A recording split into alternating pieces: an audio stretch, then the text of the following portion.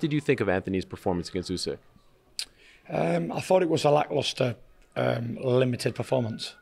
And what did you think of his post-fight comments? He's been gotten, a lot of scrutiny for that. All that, but I'm not one to jump on somebody like that. I don't give a what somebody says. That's up to them. Right. None of my business. Was there a part of you that felt bad for him? It seemed like he was very emotional in that moment. Listen, everyone has to do what they have to do in life, and it's none of my business what he does after the fight.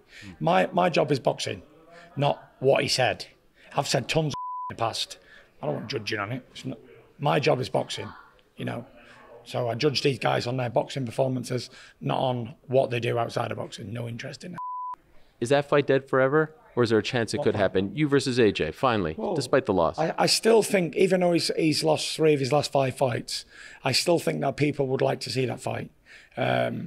So if Usyk can't be ready, doesn't want the fight for whatever reason, middleweight against a giant behemoth heavyweight, I understand why he doesn't want it.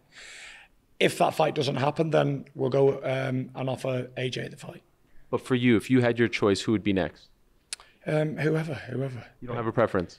I'd take the middleweight because that's the easiest fight, to be fair.